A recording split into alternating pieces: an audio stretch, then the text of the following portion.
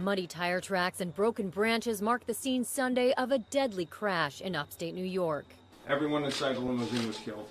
20 people died Saturday afternoon in a crash outside the popular Apple Barrel Cafe in the small town of Schoharie, about 40 miles west of Albany, after a limousine failed to stop at the intersection of State Routes 30 and 30A.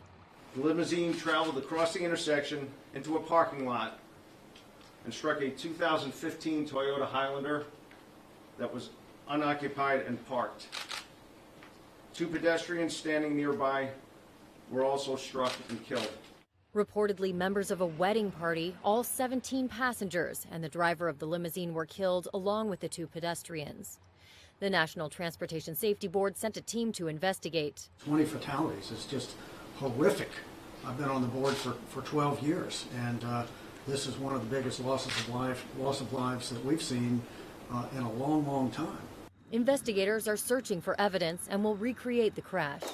Police have not yet identified the victims, and the cause of the crash won't be determined until autopsies and the investigation are complete.